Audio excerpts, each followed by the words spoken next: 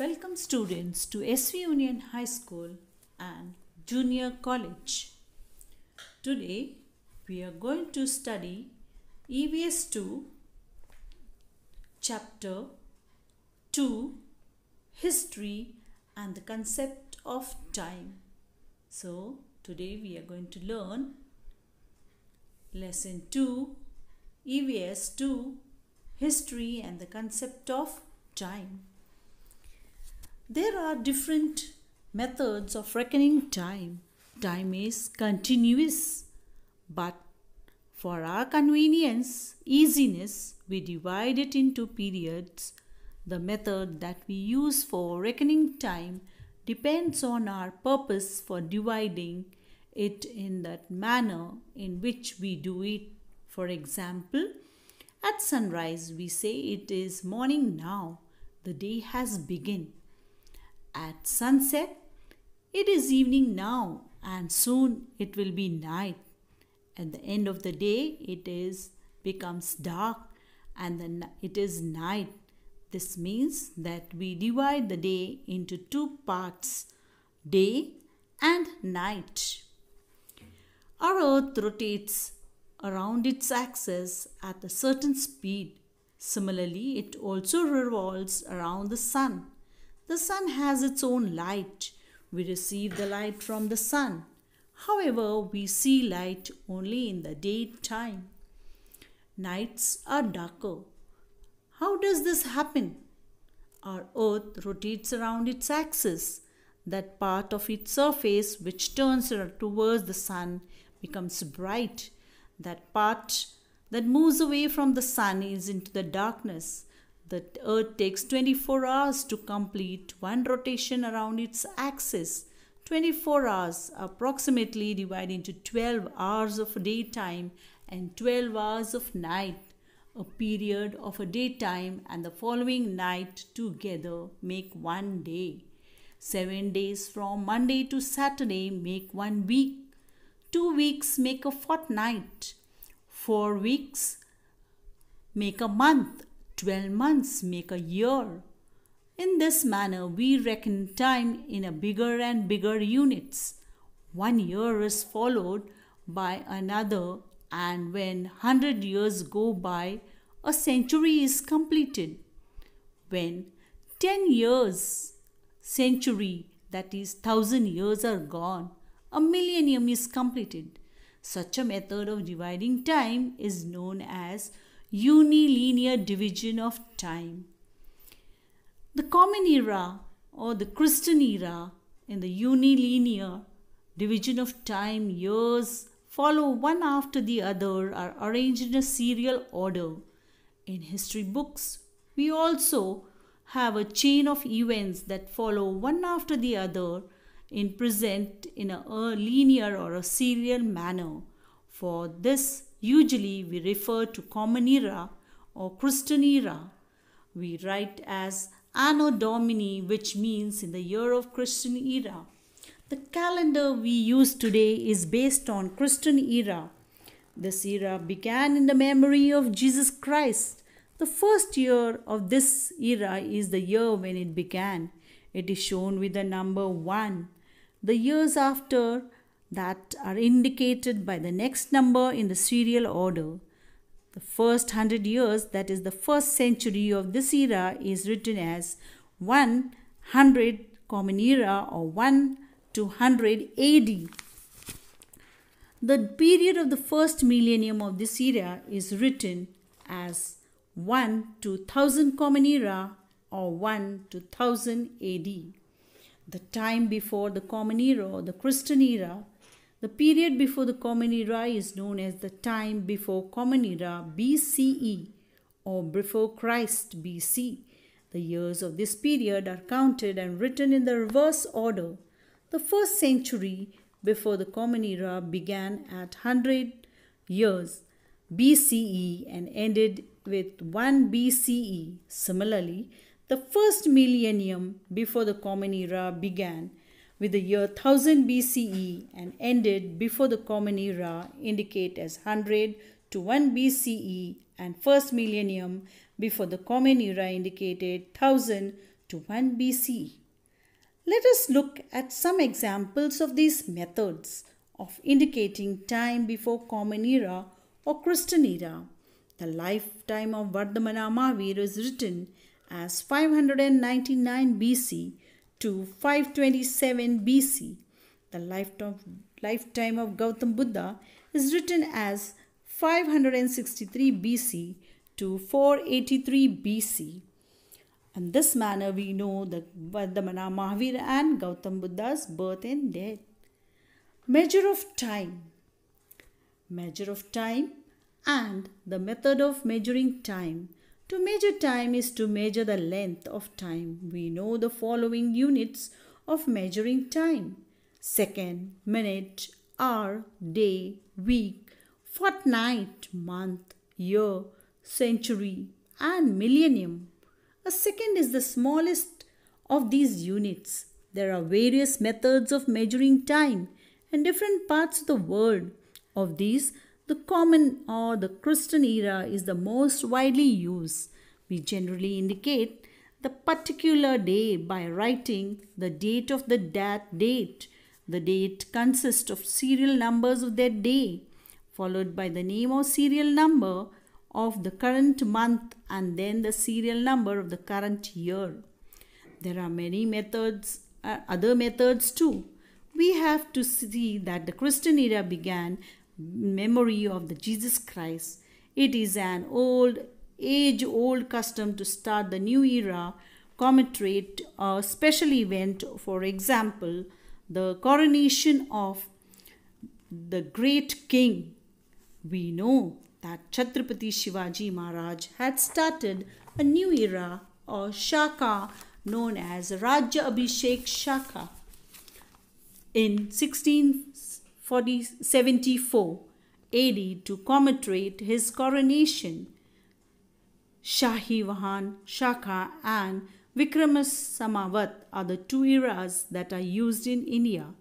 The founder of the Islam prophet Muhammad migrated from Mecca to Medina.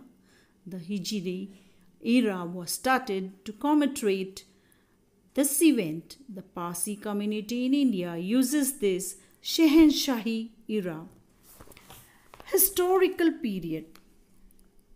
We learn in the first lesson that history is a science that tells us about the events that happened in the past. We also learn that every bygone moment makes up the past. The past is the subject matter of history. In a broad sense, the period of history goes back to the time of the birth of our solar system. Our solar system came into being about 4.5 billion years ago. Our Earth is a planet in the solar system, so it is presumed that Earth was also formed 4.5 billion years ago. The span of 4.5 billion years since the Earth's formation is a vast period of time. It is not easy to grasp this entire period all at once. It is necessary to divide it into a number of stages in order to understand it better. Therefore, the time in history is divided into two main periods: the prehistoric period and historic period. Prehistoric period, simply prehistoric period, means before history. The prehistoric period is the period for which no written records are available by which to write its history. Historical period. The historical period is for which the written records are available using which can be written history or can be write history. Scientific method. The carbon-14 analysis and the tree ring analysis, dendrochronological. Scientific method of measuring time and establishing age, dating. We are actually measuring time when we talk about today's date or day or week, etc. We have seen that there are various methods of measuring time. These methods allow us to identify a particular day, month, or year with respect to an earlier or a later day, month, or a year. For example, if it is June, then we know that the earlier month was May and the next month will be July. May.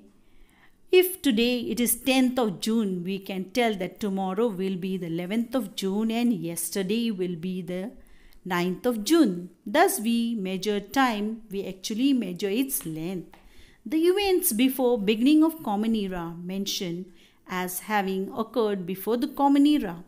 Information about these events can only be obtained with the help of evidence buried under the ground. This evidence is usually in the form of broken man-made artifacts and fallen structures. With the help of these remains and using scientific method, we can determine the time of the event that took place thousands of years ago. There are many layers of soil deposited one above the other under the surface of the ground. The period of these layers and the remains found in them cannot be stated definitely in terms of dates. However, a rough estimate of how many years ago these existed can certainly be made using scientific methods such as carbon-14 analysis, tree ring analysis, dendrochronological, etc. This method are known as dating techniques. By using these dating techniques, we learn how old the layers of the soil and the remains found in them are. Then we can determine their period approximately. For example, if an earthen pot is estimated to be 5,000 years old with the help of dating techniques, we can say that the earthen pot dates back roughly to 3000 BC. Then we can conclude that the period of the culture to which the pot belongs must be around 3000 BC or before Christ. So this pot was around 3000 BC.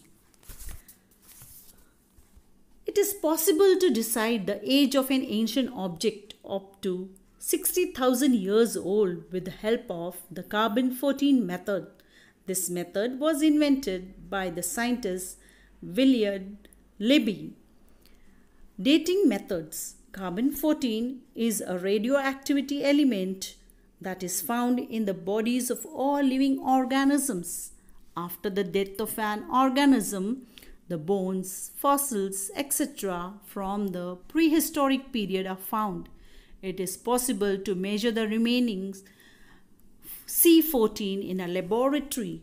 By measuring the remaining C14 in that object, we can know how old that object is. The scientific method of determining the approximate age of an object. There are few methods of other dating methods, but the C14 method is one of the most frequently used.